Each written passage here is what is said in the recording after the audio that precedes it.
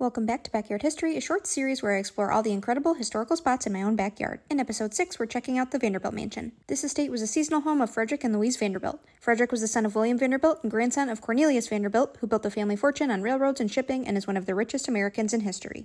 Prior to the Vanderbilt's ownership, this Hyde Park estate had previously been home to Dr. Samuel Bard, a physician to George Washington during the American Revolution, David Hosack, the noted horticulturist, and the Langdon family, descendants of John Jacob Astor. Just like the Mills family in our last episode, the Vanderbilts selected the architectural firm of McKim, Mead & White to update and design the home under their new ownership. Though modest compared to the grand houses of Vanderbilt's siblings, they spared no expense on the interior, filling it with exotic wood paneling, imported marble, French tapestries, and, as was custom, antique building components salvaged from the great houses of Europe. Following Frederick's death in 1938, the home was left to Louise's niece, Margaret Van Allen. She, at the suggestion of the Vanderbilt's neighbor, President Franklin D. Roosevelt, conveyed the house, furniture, and 200 acres to the U.S. government. It was opened to the public in 1940. Check out my full-length video in the description below to take a full tour inside.